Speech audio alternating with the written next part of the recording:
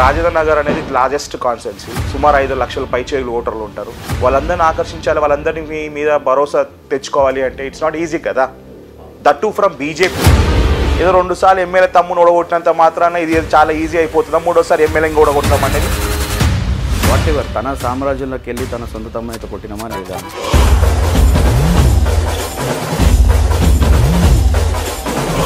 అంటే చిన్నప్పటి నుంచి మీకు రాజకీయం పట్ల బాగా ఇంట్రెస్ట్ అంటే మక్కువ అంట కదా. అందుకే కదా 3 ఎలక్షన్లు 2 ఎలక్షన్లు గెలిచింది.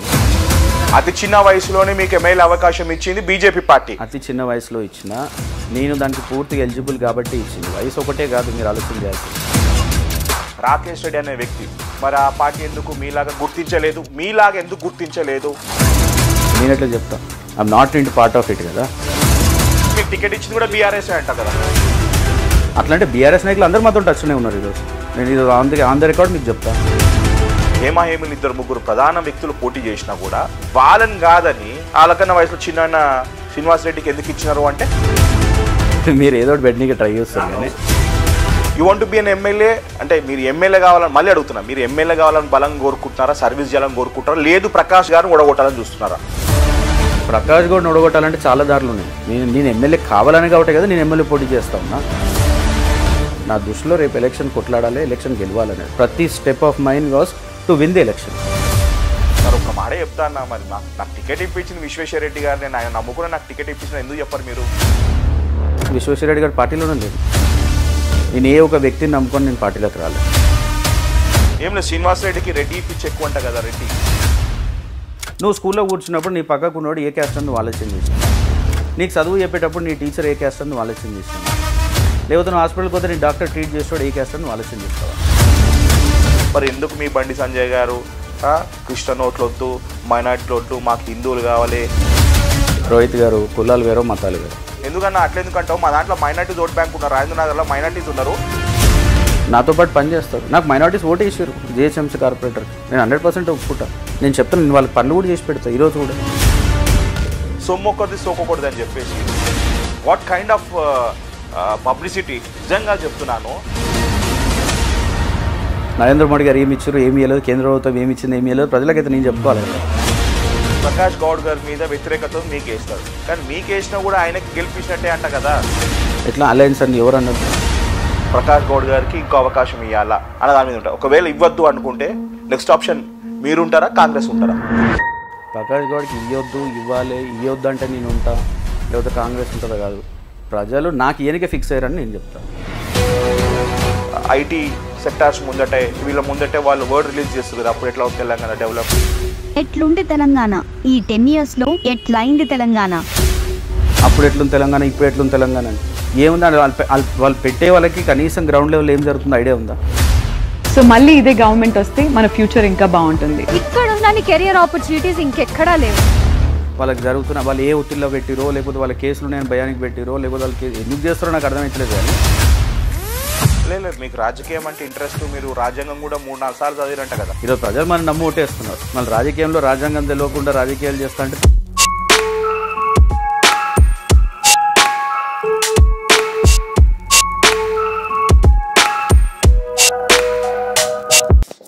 I'm so happy. అంటే నేను అన్న అనాలా తమ్ముడు అనాలా కూడా అర్థం కావడం లేదు. Proud moment. అంటే ఒక అతి చిన్న వయసులోనే మీరు ఒక ఎమ్మెల్యే కంటెస్ట్ చేయడం, దట్టు నేషనల్ పార్టీ అయిన బీజేపీ పార్టీ నుంచి కంటెస్ట్ చేయడం అనేది ఫస్ట్ ఆఫ్ ఆల్ నేను మీకు congratulation and all the very best చెప్తున్నాను బ్రదర్. థ్యాంక్ యూ అండి, thank you. I'm so happy. అంటే మీరు పార్టీలు పక్కన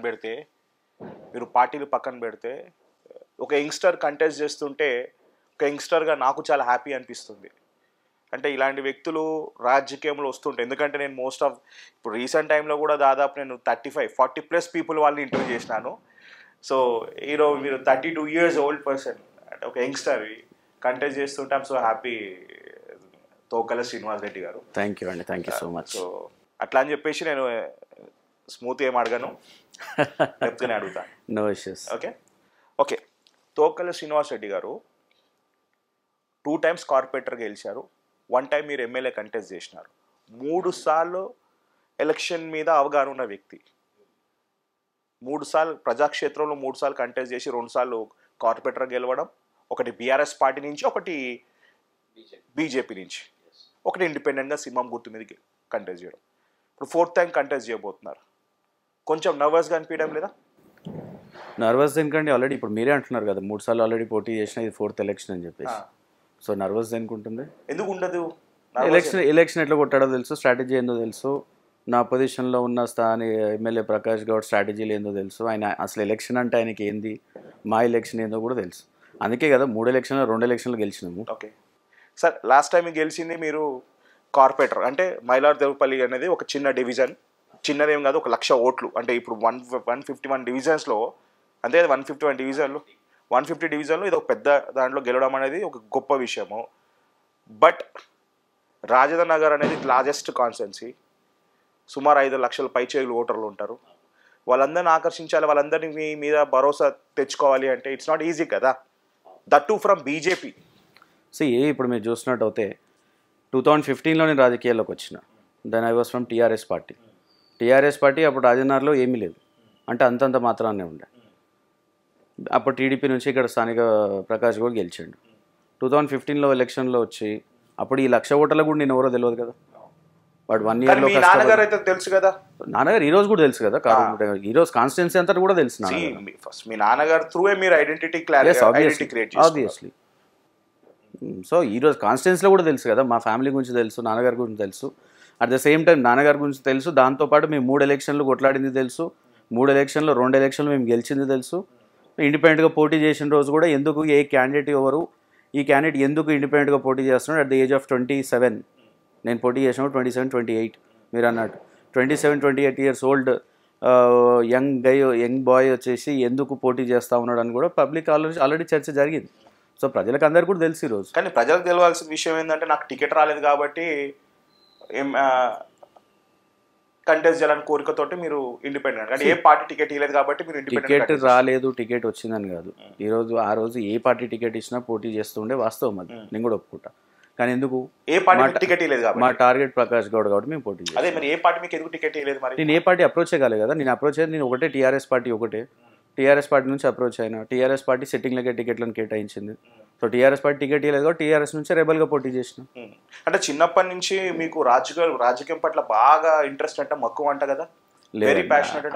ఒక విషయం ఏంటంటే, రాజకీయాల పట్ల ఇంట్రెస్ట్ అనేది అది వేస్ట్ మాట. కానీ నేను ఒక ఎడ్యుకేషన్ చేసిన తర్వాత మా ఫాదర్కి ఎప్పటి నుంచి ఉండే ఈ ప్రాంతంలో ఒక మంచి ప్రజాసేవ చేయాలి, ప్రజలకు సేవ చేయాలని ఒక ఉద్దేశం ఉండే.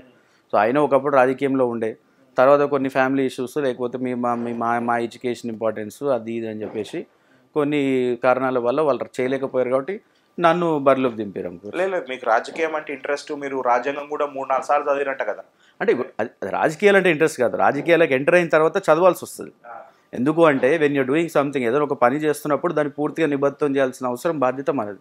ఈరోజు ప్రజలు మనం నమ్ము ఓటేస్తున్నారు, మళ్ళీ రాజకీయంలో రాజ్యాంగం తెలియకుండా రాజకీయాలు చేస్తా అంటే తప్పు కదా. ఈరోజు ఉన్న పరిస్థితి అవుతుంది. That was true dedication. అంతే కదా. నాకు ఎట్లా తెలుసు అడగొచ్చు కదా మీరు. చెప్పాలి మీరు కాదు, ఈ పాయింట్ మీరు ఏంటండి అంటే, రాజ్యాంగంలో అంటే ఎలక్షన్లో మనం కొట్లాడుతున్నాము, మనం పార్టీలో జాయిన్ అవుతున్నాం అంటే రాజకీయం పట్ల అవగాహన ఉండాలి కాబట్టి మీరు 3 సార్లు రాజ్యాంగం చదివినారంట. That was a great thing. ఇవాళ రేపు ఏం చదవనోడు కూడా రాజకీయం చేస్తుంది. పైసా ఉంటే రాజకీయం చేయొచ్చు. పైసా అంటే తోకల శ్రీనివాస్ రెడ్డి గారికి పిచ్చి పైసా ఉంది. మరి పైసా పెట్టుకొని కూడా ఇంకా రాజ్యాంగం 3 సార్లు చదివి ఎందుకు అంటే, పిచ్చిగా పైసా అనేది ఏం లేదు. ఈరోజు రాజకీయాల్లో డబ్బులు అనేది పక్కకు పెడితే, మీది ఫస్ట్ ఇంట్లో ఇంటర్వ్యూ చేస్తున్నాం, సెకండ్ ఇల్లు కాటదాన్లు ఉంది, థర్డ్ ఇల్లు ఏడు నువ్వు చెప్పమంటారా? నేను మొత్తం ఎందుకు తెలుసు ఇల్లు ఒకటే ఉంది, అవన్నీ ఏం లేవు. కానీ వాస్తవానికి ఒకటి ఏంటంటే, డబ్బుల విషయం పక్కకు పెడితే రాజకీయాలు చేయాలంటే నిజంగా కూడా ఒక మంచి నిబద్ధతోని నిజాయితీతో రావాల్సిన అవసరం ఉంది. ఎందుకంటే రాజకీయాలు అంటే ప్రజాసేవ ఫస్ట్, తర్వాత దాన్ని రాజకీయాల్లోకి చేస్తారు. అంటే ప్రజాసేవ చేయాలని నువ్వు ఎంటర్ అయిన తర్వాత రాజకీయాలు మొదలవుతాయి. రాజకీయాల్లో నిన్ను కాలుబట్టి కింద గుంజే ప్రయత్నం చేయడము, లేకపోతే వివిధ రకాలుగా పనులు చేయడం. మీకు తెలుసు రాజకీయం అంటే ఎట్లుంటుందో, అవకాశాల కోసం అందరూ వేటాడుతూ ఉంటారు కాబట్టి అది రాజకీయం అవుతుంది. బట్ దానికంటే ముందు ప్రజాసేవ అనేది ముఖ్యం కదా. నేను ఇది పొగుడుతానే కాదు, యాక్చువల్లీ నేను పొగడను.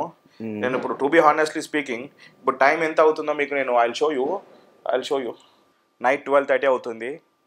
11 వరకు మీరు తిరిగిరు. పండుగ పూట కూడా మీరు పండుగ సెలబ్రేట్ చేసుకోలేదు, నన్ను సెలబ్రేట్ చేయనీయకుండా చేసినారు. ఈ టైం వరకు తిరగడం అనేది నాకు ఎందుకో గెలుపు మీద మీరు కసిగా ఉన్నారు అనుకుంటున్నారు. అది మీరు ఎమ్మెల్యే గెలవని ఆలోచనతోట లేకపోతే ప్రకాష్ గౌడ్ని ఓడగొట్టాలని ఆలోచనతోట? రెండు అనుకోవచ్చు. ఒకటేమో భారతీయ జనతా పార్టీ నన్ను నమ్మి టికెట్ ఇచ్చింది, మరి పార్టీ నమ్మకాన్ని నేను నిలబెట్టాల్సిన అవసరం ఉంది. ఈరోజు భారతీయ జనతా పార్టీ మీరు అన్నట్టు మొత్తం రాష్ట్రంలోనే అతి తక్కువ చిన్న వయసు ఉన్న 32 సంవత్సరాలు ఉన్న నన్ను అవకాశం నాకు ఇచ్చింది రాజన్న నియోజకవర్గం నుంచి. ఎందుకంటే నన్ను నమ్మి ఇచ్చింది. సో దాని దగ్గర నేను పనిచేయాల్సిన అవసరం ఉంది. ఈడ ప్రజలు కోరుకుంటున్నారు ఒక మార్పు రావాలి, ఈడ ప్రకాష్ గౌడ్ని ఓడగొట్టాలంటే, ప్రకాష్ గౌడ్ని తప్పించాలంటే ఎదుర్కొనే వ్యక్తి ఏకైక వ్యక్తి తోకల శ్రీనివాస్ రెడ్డి అని ప్రజలు నమ్ముతా ఉన్నారు. 100% నేను ఎమ్మెల్యే ప్రజలకు సేవ చేయాలని నాకుంది. ఈ 3 అంశాలు.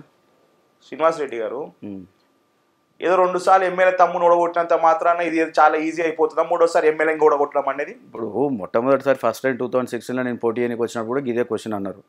ఎమ్మెల్యే తమ్ముని కొట్టడం అంత ఈజీ, ఆయన ఎమ్మెల్యే సిట్టింగ్ ఎమ్మెల్యే ఉన్నాడు, వాళ్ళ సొంత తమ్ముడు సిట్టింగ్ కార్పొరేటర్ ఉన్నాడు, కొట్టడం ఈజీ అంటే కొట్టి చూపించిన. రెండోసారి అదే మాట్లాడారు, బీజేపీ నుంచి గెలవడం అంత ఈజీగా, పడితే ఏదో 4-5 వేల ఓట్లు పడుతుండొచ్చు, మనం గెలిచిపోయినామని వాళ్ళు ముచ్చిపోయారు. ఎవరు ప్రకాష్ గౌడ్ ముచ్చిపోయాడు, వాళ్ళ తమ్ముడు కార్పొరేటర్ మాజీ కార్పొరేటర్ పేందాస్ గౌడ్ ముచ్చిపోయాడు. ప్రజలు కూడా చాలామంది వాళ్ళ సైడ్ ఉన్న బీఆర్ఎస్ నాయకులు క్యాడర్ కూడా అన్నారు. మొత్తం వాళ్ళ క్యాడర్ ఇక్కడ కాదు, నియోజకవర్గంలో ఉన్న బీఆర్ఎస్ సంబరాలు అందరూ చేసుకున్నారు. వాట్ ఎవర్ తన సామ్రాజ్యంలోకి వెళ్ళి తన సొంత తమ్ముని అయితే కొట్టినామా లేదా అదే కౌంట్లోకి వస్తుంది కదా. నేను ఏం చెప్తున్నా అంటే ఆ రోజు కూడా సాధ్యం కాదన్నారు, సాధ్యం చేసి చూపించినాం. ఈ రోజు కూడా ఖచ్చితంగా సాధ్యమవుతుంది. అంటే సాధ్యం కాదు అనుకుంటే ఎలక్షన్లకు ఎందుకు దిగుతాం, బర్రెలకు ఎందుకు దిగుతాం, ఎందుకు కొట్లాడతాం? పైసలు ఎక్కువ ఖచ్చితంగా రాజకీయం రావచ్చు, ఈజీ కొట్టవచ్చు. అట్లా ఎట్లా అవుతుంది? అట్లా కూడా డబ్బులు పెట్టి ఈరోజు ఎంతో మంది మళ్ళీ ఎన్నో బై ఎలక్షన్లు చూస్తున్నాం, పోటాపోటీగా ఎన్నో వేల కోట్లు ఖర్చు పెట్టి 100 కోట్లు ఖర్చు పెట్టినప్పుడు కూడా గెలిచిన వాళ్ళు ఉన్నారు, ఓడిపోయిన వాళ్ళు ఉన్నారు కదా. ఇదే పార్టీలో, ఇదే మీ బీజేపీ పార్టీలో రాకేష్ రెడ్డి అనే వ్యక్తి 32 ఇయర్స్కో 33 ఇయర్స్కో యూఎస్లో జాబ్ చేసుకొని మానేసి జాబ్ బంద్ చేసి ఇక్కడ అంతా డెడికేటెడ్గా చేసుకునే వ్యక్తికి మరి ఆ పార్టీ ఎందుకు మీలాగా ఎందుకు గుర్తించలేదు? చూడు భయ్య, ఒక విషయం చెప్తా. ప్రతి జిల్లాలో ప్రతి నియోజకవర్గానికి ఒక పొలిటికల్ సినారియోస్ అని ఉంటాయి. సో ఎక్కడ ఏ పొలిటికల్ సినారియో జరిగింది, లేకపోతే స్టేట్ లీడర్షిప్ ఏదైతే ఉందో, రాష్ట్ర నాయకత్వం ఎందుకు ఆ డెసిషన్ తీసుకుంది, ఎందుకు పలానా వ్యక్తికి లేదు, ఎందుకు పలానా వ్యక్తికి ఇచ్చింది, నేను ఎట్లా చెప్తా? I'm naught into part of it కదా. I'm naught into part of core committee. నేను కోర్ కమిటీలో లేను, పార్టీ సెలక్షన్ టికెట్ సెలక్షన్లో లేను. నేను రాకేష్ రెడ్డికి ఎందుకు రాలేదు? మీరు అన్నట్టు ఓకే, రాకేష్ రెడ్డి గారు కష్టపడ్డారు 100%, నేను కూడా చూసినా, మీరు కూడా చూసినా, అందరూ చూసి ఒప్పుకోవాల్సిన విషయం. కానీ ఎందుకు ఇవ్వలేదు అనే దానికి అనేక కారణాలు ఉంటాయి. ఇప్పుడు పార్లమెంట్లో క్యాస్ట్ ఈక్వేషన్స్ ఉండొచ్చు, లేదా మహిళా కోటా పని చేసుకున్నోడికి క్యాస్ట్ ఈక్వేషన్ చూస్తారా? క్యాస్ట్ ఈక్వేషన్ క్యాస్ట్ ఈక్వేషన్ అంటే నేనేం చెప్తా ఉన్నా మీకు, ఒక్కొక్క దగ్గర రాకేష్ రెడ్డి విషయంలో నేను చెప్పట్లా. క్యాస్ట్ ఈక్వేషన్స్ అనేది పార్లమెంట్లో ఇన్ని సీట్స్ ఇవ్వాలనేది, ఇప్పుడు మీరు చూశారు భారతీయ జనతా పార్టీ బీసీ ముఖ్యమంత్రిని ప్రకటించింది, ప్లస్ 50% పై చొప్పున బీసీలకి టికెట్లు ఇవ్వాలని చెప్పింది. అంటే వాళ్ళ నిర్ణయాలు, అంటే నేను చెప్తున్నది ఏంటి, జాతీయ నాయకత్వం రాష్ట్ర నాయకత్వం ఎందుకు నిర్ణయాలు తీసుకుంటుంది, ఎట్లా తీసుకుంటుంది అనేది పూర్తి 119 నియోజకవర్గాలను ముందు పెట్టుకొని వాళ్ళు తీసుకున్న నిర్ణయాలు అవి. సో నేను దాని మీద ఎట్లా కమెంట్ చేయగలుగుతాను? అంటే నేను మిమ్మల్ని అడుగుతున్నాను జనరల్ క్వశ్చన్. అంటే అతి చిన్న వయసులోనే మీకు ఎమ్మెల్యే అవకాశం ఇచ్చింది బీజేపీ పార్టీ, బట్ సర్వం పోగొట్టుకొని వచ్చి ప్రజలు అంటే అతి చిన్న వయసులో ఇచ్చిన నేను దానికి పూర్తిగా ఎలిజిబుల్ కాబట్టి ఇచ్చింది. వయసు ఒకటే కాదు, మీరు ఆలోచన చేయాల్సిందే. మీరు అన్నట్టు 2 సార్లు కార్పొరేటర్ గెలిచిన, ఒకసారి ఇండిపెండెంట్గా ఎమ్మెల్యే పోటీ చేసిన, ప్రజాక్షేత్రంలో 9 సంవత్సరాల నుంచి ప్రజలకు సేవ చేసుకుంటా, అట్ ద సేమ్ టైం 2 పెద్ద హోరాహోరీ ఎలక్షన్స్, గ్రేటర్ హైదరాబాద్లోనే అతిపెద్ద హోరాహోరీ ఎలక్షన్, అతిపెద్ద సెన్సిటివ్ బూత్స్ ఉన్న ఏరియా, అతిపెద్ద గొడవలైన ఏరియా ఏదైనా ఉందంటే మాది మైలార్టీ. ఆబ్వియస్లీ ఇండిపెండెంట్గా మీకు తెలియదేమో, మాకు తెలియదు. అక్కడ కేసీఆర్ వేవ్ ఎట్లా పనిచేసింది, లేదా ఇక్కడ టీడీపీ కాంగ్రెస్ అలయన్స్ ఎట్లా పనిచేసింది, ఇక్కడ ఎంఐఎం కాంగ్రెస్ ఇక్కడైతే లేదు, రాజన్నర్లో అయితే లేదు. బీజేపీ వేవ్ ఉందండి. మొన్న 3 జిహెచ్ఎంసీ డివిజన్లలో 3 డివిజన్లు అంటే సుమారుగా 5 లక్షల ఓట్లు, 2 లక్షల ఓట్లు మేము గెలిచిపోయినాం. మరి అంత బీజేపీ వేవ్ ఉంటే ఇదే శ్రీనివాస్ రెడ్డి బండ్ల కూడా మీ కిందకి వస్తాయి కదా? ఏది బండ్ల కూడా జాగిరు? అవును, మీ కింద వస్తాయి కదా. మరి ఆ కార్పొరేటర్స్ ని మీరు అడిగినా లేరా, మీరు పార్టీలో జాయిన్ అవ్వండి అని టీఆర్ఎస్ కార్పొరేటర్స్ ని మీరు నేను అడగలే. టీఆర్ఎస్ కార్పొరేటర్లు మా దగ్గరకు వచ్చిన సందర్భాలు చాలా ఉన్నాయి.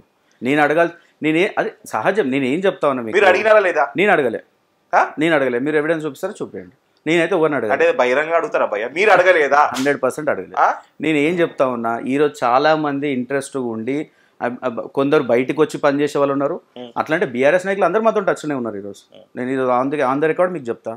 ఓన్లీ బండ్ల కూడా జాగిరే కాదు, ఓన్లీ బండ్ల టచ్. నేనేం చెప్తాను, బీఆర్ఎస్ నాయకులు అంటే ప్రకాష్ గౌడ్ లేకపోతే అధిష్టానం కాదు, స్థానికంగా ఉన్న నాయకుల గురించి నేను మాట్లాడుతాను.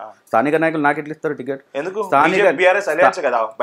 స్థానిక నాయకులు ఎవరైతే ఉన్నారో మీరు అట్లా ఎట్లయితే అంటున్నారో బండ్లగూడ మున్సిపాలిటీ కార్పొరేటర్లని, బండ్లగూడ మున్సిపాలిటీ కార్పొరేటర్లు కాదు, నార్సింగ్ కౌన్సిలర్లు కావచ్చు, మణికొండ సంబంధించిన కౌన్సిలర్లు కావచ్చు, లేకపోతే శంషాద్లో ఉన్న సర్పంచ్లు కావచ్చు, ఎంపీటీసీలు కావచ్చు, ఎంపీటీసీ చాలా మంది ఉన్నారు. ఇప్పుడు అవన్నీ నేను ఎట్లా చెప్తాను మీకు? అందరూ టచ్లో ఉన్నారు. వాళ్ళు కూడా నాయకత్వాన్ని మార్పు కోరుకుంటున్నారు. వీళ్ళ నాయకత్వం మార్పు రావాలి. అప్రోచ్ కాలేదా? 100% అండి. ఇప్పుడు అదే చెప్తున్నాం, వాళ్ళు మాకు అప్రోచ్ అయినప్పుడు మేము వాళ్ళకి అప్రోచ్ అవుతాం కదా. అంటే ఇప్పుడు కొన్ని నేను అప్రోచ్ అని ఉంటాయి, కొన్ని వాళ్ళు అప్రోచ్ అని ఉంటాయి. కానీ బండ్లగూడ మున్సిపాలిటీలో అయితే నా అప్రోచ్ కాలేదు. నేను అదే చెప్తున్నాను. ఏంటంటే మీరు బండ్లగూడ వాళ్ళని అడిగినారంట, మాకు పని చేయండి. మరి ఇంత బీఆర్ఎస్ వేవ్ లో ఉన్నప్పుడు సార్ ఇంత బీజేపీ ఎవరు చెప్పారో నాకు తెలియదు. మీకు ఇప్పుడు బీఆర్ఎస్ వేవ్ లేదు, బీఆర్ఎస్కి వేవ్ లేదు కాబట్టి బీఆర్ఎస్ వాళ్ళు ఏం ప్రయత్నం చేస్తూ ఉన్నారు, అక్కడ కాంగ్రెస్ నుంచి తెచ్చి జాయిన్ చేసుకుంటారు. ఇటు బీజేపీ వాళ్ళు అయితే ఎవరు పోయే పరిస్థితిలో లేదు. బీజేపీ వాళ్ళు ఎప్పుడు పార్టీ మారే పరిస్థితిలో ఉండరు, మీకు తెలుసా విషయం. మళ్ళీ ఇప్పుడు కాంగ్రెస్ని చేర్చుకుని బీఆర్ఎస్ పార్టీ కదా ఇక్కడ. ఎందుకు మారలేదన్న? ఓహో, మీ కాన్సెన్స్ గురించి మాట్లాడంటారేమో. ఇప్పుడు ఎవరో ఒకరి విషయం, 100లో ఒక్కరి గురించి మనం మాట్లాడుకుంటే కదా. నేనేం చెప్తున్నా, 100లో నేను కార్పొరేట్ మా దగ్గర చెప్తా ఉన్నా, 100లో ఒక్కరు మారితే 99 అదే రకమైతే మనం అనలేం కదా. నేను ఆ విషయం మాట్లాడుతాను. కాదన్న, మీకు టికెట్ ఎట్లా వచ్చిందన్న? మీకు టికెట్ ఎట్లా అంటే మీరు చెప్పే విషయం ఏంది? నేను కష్టపడ్డా, నేను పార్టీ గుర్తించినాను. ఇంకొకటి ఒక విషయం ఏంటంటే సర్వేస్ అండి.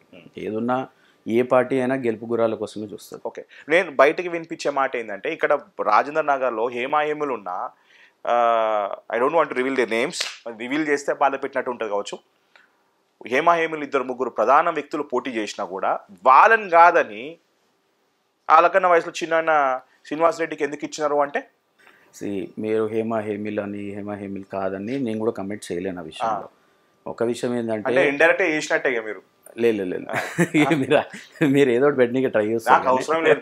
నేను ఒక విషయం చెప్తాను మీకు క్లారిటీగా. భారతీయ జనతా పార్టీలో మొట్టమొదటిసారిగా నేను మొన్న కార్పొరేటర్ పోటీ చేయనని చెప్పిన. నేను పార్టీకి ఒకటే చెప్పిన ఏంటంటే, నెక్స్ట్ 2022లో ఎలక్షన్స్లో వస్తే నాకు టికెట్ ఇస్తా అంటే నేను పార్టీలో చేరుతా అని చెప్పేసి ఒక కమిట్మెంట్ తీసుకొని పార్టీలోకి వచ్చిన వ్యక్తులు. ఫస్ట్ థింగ్ మీరు అర్థం చేసుకుంటారు. సెకండ్ థింగ్, కార్పొరేటర్కి మళ్ళీ పోటీ ఎందుకు చేయాల్సి వచ్చిందంటే, ఆనాడు ఉన్న రాష్ట్ర నాయకత్వం కావచ్చు, వాళ్ళు కావచ్చు, ఖచ్చితంగా పోటీ చేయాల్సిన అవసరం ఉంది, అక్కడ వేరే లేదు, మీరైతేనే అక్కడ తట్టుకోగలుగుతారు, ఆల్రెడీ నువ్వు సిట్టింగ్ కార్పొరేటర్ కాబట్టి పోటీ చెయ్యి, తర్వాత ఎట్లాగో మళ్ళీ అవకాశం మీకు ఇస్తామని హామీ ఇచ్చారు. కమిట్మెంట్స్తోనే మేము పార్టీలోకి వచ్చిన వ్యక్తులం. ఎట్లా వచ్చిందంటే నేను అదే చెప్తాను. సెకండ్ థింగ్, ఆ కమిట్మెంట్ ఇచ్చారు కానీ నేను ఇంట్లో కూర్చోలే. ఆ కమిట్మెంట్ ఇచ్చారు కదా, నాకు టికెట్ వస్తుందని నేను టికెట్ కోసం పనిచేయలేదు. ఫస్ట్ థింగ్ మీరు ఒకటి నోట్ చేసుకోవాల్సింది, రోహిత్ గారు, టికెట్ పార్టీలో చేరినప్పటి నుంచి ఫ్రమ్ ద డే 1 ఇప్పటి వరకు 3 సంవత్సరాల్లో కూడా, November 9th మొన్నటికి 3 years అవుతుంది. ఈ 3 సంవత్సరాలు కూడా పార్టీని ఎట్లా బలోపేతం చేయాలి, అట్ ద సేమ్ టైం ఇక్కడ నేను రేపు పొద్దున ఎలక్షన్లో ఎట్లా గెలవాలనే దాని మీదనే పనిచేసిన. నా దృష్టిలో రేపు ఎలక్షన్ కొట్లాడాలి, ఎలక్షన్ గెలవాలనేది ప్రతి step of mind was to win the election. You want to be an MLA అంటే, మీరు ఎమ్మెల్యే కావాలని మళ్ళీ అడుగుతున్నా, మీరు ఎమ్మెల్యే కావాలని బలంగా కోరుకుంటున్నారా, సర్వీస్ చేయాలని కోరుకుంటారా, లేదు ప్రకాష్ రెడ్డి గారిని ఓడగొట్టాలని చూస్తున్నారా? 2 విషయాలు. ఇప్పుడు 2 విషయాలు ఉంటాయి. మీరు ఎమ్మెల్యే గెలవాలి, సర్వీస్ చేయాలని మోటోతో మీరు కంటెస్ట్ చేస్తున్నారా, లేదు ప్రకాష్ రెడ్డిని ఓడగొట్టాలని ఆలోచనతో వస్తున్నారా? ప్రకాష్ గౌడ్ని ఓడగొట్టాలంటే చాలా దారులు ఉన్నాయి. నేను ఎమ్మెల్యే కావాలని కాబట్టి కదా నేను ఎమ్మెల్యే పోటీ చేస్తా ఉన్నా. నేను ప్రజాసేవ చేయాలనే ఉద్దేశం. మీకు ప్రకాష్ గౌడ్, అదే ప్రకాష్ గౌడ్ గారు అంతా లైటా మీకు? లైట్ అదే చెప్తా ఉన్నా కదా. ఇప్పుడు ఓడగొట్టాలంటే చాలా ఉండేయండి. 4 సార్లు ఎమ్మెల్యే బ్రదర్, సిట్టింగ్లు 3 సార్లే, 4 సార్లు కాదు 3 సార్లే సిట్టింగ్. అయితే ఏమైంది ఉంది, 6 సార్లు గెలిచిన వాళ్ళు కూడా ఓడిపోయారండి, 5 సార్లు గెలిచిన వాళ్ళు కూడా ఓడిపోయారు. ప్రజాక్షేత్రంలో తలుచుకుంటే ఎంతసేపు అండి? రాజకీయ అనుభవం అంతా లేదనుకుంటా నేను. మీ వయసు 100% ఉండకపోవచ్చు, కానీ దానికి దీనికి సంబంధం లేదు కదా. నేను ఒక విషయం ఏం చెప్తున్నా, నేను ఎమ్మెల్యే ప్రకాష్ గౌడ్ని ఓడగొట్టాలంటే చాలా దారులు ఉన్నాయి. అర్థమైంది? ఒక దారి చెప్పండి. ఎన్నో రకాలు ఉంటాయి. ఇప్పుడు అవన్నీ ఎట్లా రివీల్ చేస్తాను నేను? అవన్నీ రివీల్ చేయాల్సిన అవసరం కూడా నాకు లేదు. అంటే నేను ఎట్లా చేస్తాను? నేనే పోటీ చేస్తాను. నేను ఎమ్మెల్యే గెలవాలని పోటీ చేస్తున్నా, ప్రజా సేవ చేయాలని పోటీ చేస్తానని చెప్తున్నా కదా మీకు. నేను ఆ విషయాలు ఎందుకు చెప్పాలి ఇప్పుడు మీకు? ఉన్న విషయం ఏంటంటే నేను అదే చెప్తాను. ఇట్స్ క్లియర్, తోకల శ్రీనివాస్ రెడ్డి అనే వ్యక్తి సర్వీస్ మోడతోని ఒక బలమైన అభ్యర్థి, తన కాకపోవచ్చేమో కానీ 3 సార్లు ఎమ్మెల్యే గెలిచిన బలమైన అభ్యర్థి మీద కంటెస్ట్ చేయబోతూ, నేను ఎమ్మెల్యే కావాలి, నేను సర్వీస్ మోటతో పోతుండు. అది చిన్న వయసున్న తోకల Srinivas Reddy, 32 years just. Okay అన్న, ఇంతకుముందు కృతజ్ఞత అనేది ఒకటి ఉంటుంది. నేను ఇంతకుముందు మీకు టికెట్ ఎట్లా వచ్చింది అంటే, నన్ను సర్వీస్, నన్ను ఓటో గుర్తించి కూర్చున్నాను. మరి ఒక్క మాడే చెప్తా అన్న, మరి నాకు టికెట్ ఇప్పించింది విశ్వేశ్వర రెడ్డి గారు, నేను ఆయన నమ్ముకున్నా, నాకు టికెట్ ఇప్పించిన ఎందుకు చెప్పారు మీరు? చూడు, ఒక విషయం చెప్తున్నా, నేను ఒక్కరి పేరు చెప్పను, నేను పార్టీని నమ్ముకున్నా. విశ్వేశ్వరరెడ్డి గారు కాకపోతే ఈటల రాజేందర్ గారు, వీళ్ళిద్దరు మీకు నేను పార్టీ నమ్ముకున్నా. నేను మీకు ఏం చెప్తున్నా, నేను పార్టీ నమ్ముకున్నా. నేను పార్టీని నమ్ముకుంటే పార్టీలో ఉన్న నాయకులందరూ కూడా నన్ను గుర్తించారని నేను చెప్తా. నేను ఏ ఒక వ్యక్తిని నమ్ముకొని నేను పార్టీలోకి రాలేదు. నేను పార్టీలోకి వచ్చిన రోజు విశ్వేశ్వరరెడ్డి గారు పార్టీలోనే లేరు, ఈటల రాజేందర్ గారు పార్టీలోనే లేరు. నేను ఎవరినో ఇట్లా నమ్ముకుంటా. నేను చెప్పేది ఏంటి, ఆ రోజు కూడా నేను పార్టీ నమ్ముకొని వచ్చిన, పార్టీ సిద్ధాంతం నమ్ముకొని వచ్చిన. ఎస్, మనం కొట్లాడదాం, పోరాడదాం, పార్టీ బలోపేతాన్ని కష్టపడదాం, ఒక కార్యకర్తగా పనిచేద్దాం, పార్టీ గుర్తిస్తాను ఒక నమ్మకంతో పార్టీలోకి వచ్చిన. ఆ రోజు మీరు అన్నట్టు నేను ఈ పలానా వ్యక్తి ఎంబడే నేను కానీ మీరు అప్పుడున్న పరిస్థితుల్లో విశ్వేశ్వరరెడ్డి గారు లేకపోవచ్చు, కానీ ఇప్పుడు విశ్వేశ్వరరెడ్డి గారు 3 ఎంపీ సెగ్మెంట్లో మీ ఈ సెగ్మెంట్ కూడా వస్తుంది కదా. అదే నేను చెప్తా ఉన్నా, నేను పార్టీ నమ్ముకుని వచ్చిన వ్యక్తిని. విశ్వేశ్వరరెడ్డి గారి గురించి సపరేట్గా విశ్వేశ్వరరెడ్డి గారి నుంచి, ఈటల రాజేందర్ గారి నుంచి లేకపోతే ఈ విషయాలు నేను చెప్పలేదు. నేను మాట్లాడాను. ఎందుకు మాట్లాడానంటే everyone has their own motive. Again ఈరోజు విశ్వేశ్వరరెడ్డి గారు, yes I'm thankful to him on the screen, I'm very thankful to him. I'm thankful to him, but why అది కూడా చెప్తా. తను నాకు టికెట్ ఇప్పించిండు అనే దానికంటే తను సార్ కోఆపరేట్ చేసిండు నాకు 100%. ఈ cooperated with me for the ticket, ఈ సపోర్టెడ్ మీ. వై? సర్వేలో నా పేరు ఉంది, సర్వేలో నా పేరు ఉంది. రేపు పార్లమెంట్ గెలవాలంటే రేపు చేవెళ్ళ పార్లమెంట్ గెలవాలంటే బికాస్ హీస్ కంటెస్టింగ్, మీకు తెలుసు, he's contesting is parliament Chevella, he's contesting for Chevella parliament. రేపు తను పార్లమెంట్లో గెలవాలంటే కనీసం 3 సీట్లు లేకపోతే 4 సీట్లు నేను ఇక్కడ ఎమ్మెల్యేలను గెలిపించుకోకపోతే రేపు నేను పార్లమెంట్ గెలవడం నాకు కష్టం అవుతుందనే ఉద్దేశంతో వారు ఎక్కడైతే బలంగా ఉన్న నాయకులు ఎక్కడ ఉన్నారో సర్వేస్ ప్రకారంగా ఏ సీట్లు అయితే గెలుస్తామో, సర్వే ప్రకారంగా అయితే ఏ క్యాండిడేట్లు గెలుస్తారో వాళ్ళ కోసం మాట్లాడారు. విశ్వేశ్వరరెడ్డి గారికి నాకేం రిలేషన్ లేదు. విశ్వేశ్వరరెడ్డి గారికి అంటే రెడ్డి ఉంటే ఏది చూడన్న ఒక విషయం చెప్తా. శ్రీనివాస్ రెడ్డి గురించి చెప్పడానికి ఏం లేదు. శ్రీనివాస్ రెడ్డి కబ్జాలు చేయడు, శ్రీనివాస్ రెడ్డి గారు అవినీతి చేయడు, శ్రీనివాస్ రెడ్డి నేను ఏం చెప్తున్నా ఏంటంటే శ్రీనివాస్ రెడ్డి గురించి నెగిటివ్ గా మాట్లాడాలంటే ఏం మాట్లాడాలి? పడని వ్యక్తి చెప్పాలంటే ఏం చెప్పాలా? అదే నేను ఏం చెప్తాను. బీజేపీ వాళ్ళు చెప్పిరా, టీఆర్ఎస్ వాళ్ళు చెప్పిరా, మీకు చెప్పుంటారు, నాకు సంబంధం లేని విషయం అది. ఎవరు చెప్పినా నేను చెప్పేది ఎవరు చెప్పిన, ఎందుకు బీజేపీ వాళ్ళ గురించి నీకు చెప్పిరని మీరు నాతో ఏదో చెప్తా ఉన్నారు. కానీ మీకు ఆల్రెడీ తెలుసు, ఈరోజు ప్రకాష్ గౌడ్ అదే చెప్పుకొని ప్రచారం చేస్తున్నాడు కదా. ప్రకాష్ గౌడ్ చెప్పుకునే ప్రచారం ఏముంది? లాస్ట్ ఎలక్షన్, కార్పొరేటర్ ఎలక్షన్లో కూడా అదే ప్రచారం. రెడ్డి అయినా మనం బీసీలము, రెడ్డి అయినా మనం బీసీలము. ఈరోజు ఎమ్మెల్యే ఎలక్షన్లో కూడా అదే ప్రచారం. శ్రీనివాస్ రెడ్డి గురించి చెప్పడానికి ఇంకేదైనా ఉందా? లేదు. మళ్ళీ ఒక వ్యక్తి గురించి తప్పుగా చెప్పాలి, నెగిటివ్గా చెప్పాలని ఏముంటాయి చెప్పడానికి? ఆ రెడ్డి అని ఒక ట్యాగ్ని పట్టుకొని రెడ్డి రెడ్డి అని చెప్తా ఉన్నారు. అని నేను ఒకటి చెప్తా, మేము ఎడ్యుకేటెడ్, మనందరం ఎడ్యుకేటెడ్, మీరైనా నేనైనా. నువ్వు స్కూల్లో కూర్చున్నప్పుడు నీ పక్కకు ఉన్నవాడు ఏ క్యాస్ట్ అని నువ్వు ఆలోచన చేసినావా? నీకు చదువు చెప్పేటప్పుడు నీ టీచర్ ఏ క్యాస్ట్ అని నువ్వు ఆలోచన చేసినావా? లేకపోతే నువ్వు హాస్పిటల్కి పోతే నీ డాక్టర్ ట్రీట్ చేసేవాడు ఏ క్యాస్ట్ అని నువ్వు ఆలోచన చేస్తావా? సమాజం మారిందన్న, 100% సమాజం మారిపోయింది. రాజకీయాలు వచ్చిన తర్వాత కులాల గురించి మాట్లాడేది ఒక పాజిటివ్ ట్రాక్ లో. మంచి మాటకారి లే మీరు వినండి పూర్తిగా. ఒక పాజిటివ్ ట్రాక్ లో, రైట్ పాయింట్ ఏంటంటే రాజకీయాల్లోకి వచ్చిన తర్వాత ఒక పాజిటివ్ ట్రాక్ లో మాట్లాడారు. ఈ రోజు నరేంద్ర మోడీ గారు బీసీ ముఖ్యమంత్రిని చేస్తున్నారు. అది కుల రాజకీయం కాదండి. ఇప్పటి వరకు దేశ చరిత్రలో ఏ రాష్ట్రంలో కూడా బీసీ నాయకులు, బీసీ ముఖ్యమంత్రిని చేస్తాను, ముఖ్యంగా మన తెలంగాణ ఉమ్మడి ఆంధ్రప్రదేశ్లో ఎప్పుడు ప్రకటించలేదు, ఏ పార్టీ ప్రకటించలేదు. నరేంద్ర మోడీ గారు ప్రకటించారు. ఎందుకంటే మీరు అన్నట్టు అతిపెద్ద సామాజిక వర్గం తెలంగాణలో ఉన్నది బీసీ సామాజిక వర్గం. వాళ్ళకి న్యాయం జరగాలంటే వాళ్ళ నుంచి ఒకరికి అవకాశం ఇవ్వాలనే ఉద్దేశంతో ఇచ్చారు. ఈరోజు నిన్న చూస్తే ఎస్సీ వర్గీకరణ చేశారు నిన్న. అంటే ఇవన్నీ పాజిటివ్ సైడ్ అండి. రాజకీయాల్లోకి వచ్చినాక కులాలు ఎందుకు మాట్లాడతారంటే అట్టడుగున్న కులాలు కూడా డెవలప్ కావాలి, పైకి రావాలి అనే ఒక మంచి ఉద్దేశంతో కులాల గురించి మాట్లాడతాం తప్ప మీరు అన్నట్టు రాజకీయాల్లో కులాలు చూస్తారు, కులాలు మాట్లాడతారు కదా. అందరికీ సమాన హక్కు రావాల్సిన అవసరం ఉంటుంది అనే ఉద్దేశంతోనే కులాల గురించి మాట్లాడతారు. చదువుకున్నోడు రాజకీయంలోకి వస్తే ఇట్లుంటుంది, తోకల్ శ్రీనివాస్ రెడ్డి లాగా ఉంటుంది వాస్తవం. మీరు మంచి అంటే బాగానే మీరు రాజకీయం ఒట్టి పట్టించుకున్నారు అనుకుంటా నిజంగా శ్రీనివాస్ రెడ్డి. అండ్ ఇంకొకటి చెప్తున్నా, చదువుకున్నోడు రాజకీయంలో వస్తే ఒక విచిత్రమైన అంటే ఒక సంఘటన నాకు ఎదురైంది. అంటే నేను సొమ్మొక్కరిది సోకొకూడదు అని చెప్పేసి వాట్ కైండ్ ఆఫ్ పబ్లిసిటీ, నిజంగా చెప్తున్నాను, హౌ ఇంటలెక్చువల్ యు ఆర్ అంటే దాన్ని బట్టి నేను అర్థం చేసుకుంటాను. అంటే ఎవరైనా మీ గురించి ప్రమోట్ చేసుకోవాలంటే మీరు చేసిన పనులు చెప్పుకోవాలి, కానీ అవతల వ్యక్తిది గురించి ఇండైరెక్ట్గా మీరు ఎట్లా అంటే ఆ థాట్ ఎలా వచ్చింది సొమ్మొక్కడిది సోకొకూడదు? అని ఒక విషయం చెప్తాను. వాస్తవానికి జరుగుతున్న ఏంటి ప్రజలకు చూపించాల్సిన అవసరం ఉంది. ఈరోజు తెలంగాణ రాష్ట్రంలో జరుగుతున్న ప్రతి ఒక్క పథకంలో, ప్రతి ఒక్క పనిలో ఈరోజు నరేంద్ర మోడీ గారు డబ్బులు ఉన్నాయి. నాకు నిజంగా ఈ విషయం సోకొకూడదు దాని గురించి 2 minutes నేను చెప్పాలంటే నాకు దీని గురించి ఎందుకు ఆలోచన చేయాల్సి వచ్చిందంటే ఈరోజు నరేంద్ర మోడీ గారు స్థాయి ఎక్కడండి దేశంలో మనందరికి తెలుసు. నరేంద్ర మోడీ గారు స్థాయిని మరిచి ఈరోజు బీఆర్ఎస్ నాయకులు, అప్పుడున్న టీఆర్ఎస్ నాయకులు, కేటీఆర్ గారు కావచ్చు, లేకపోతే కింద స్థాయిలో ఉన్న మంత్రులు కావచ్చు, నోటికి వచ్చినట్టు మాట్లాడతారన్నా.